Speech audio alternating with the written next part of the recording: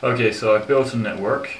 Now the statistic that I'm looking for is HTTP page response time.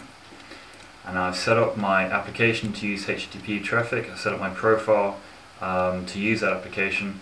I'm serving HTTP in my server here, and I'm actually making a request for HTTP from node 1 down here. I've run my simulation, and the results that I get are, well, there's nothing there. Now this makes me begin to think, what is the problem in my network? Now you may go through, you may find this yourself, and you may have to go through and verify that you've done everything correctly. If I just show you here on my application definition, I have HTTP, I appear to have that set up correctly. My profile definition, I appear to have HTTP being used.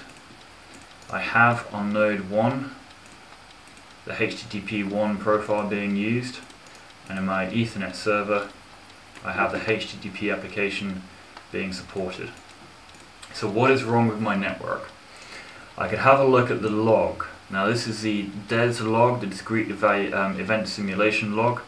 So you may find it referred to that in later versions of OpNet. If I open up that log, I can see that we have lots and lots of errors.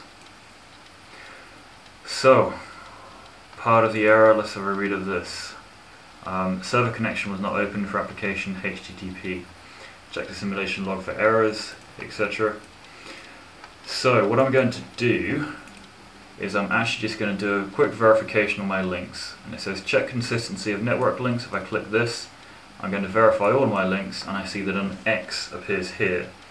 If I double click on that X, it says the link between node 1 and node 3 is not attached to a transmission, attached to a transmitter, because the node in node 1 does not support enough interfaces of the necessary type.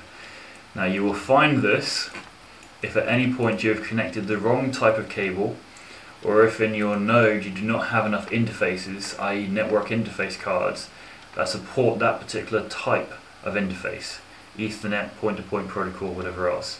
In this case, this particular cable happens to be point-to-point interface, so let me just replace that with an Ethernet cable and we should be fine.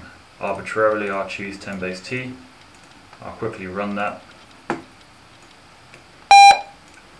I can verify that I have some results, and now I can see I actually have some results for my HTTP page response time, and I've now demonstrated to you how to use the event log and also how to verify the links that you're using if you happen to have that as a problem in your network.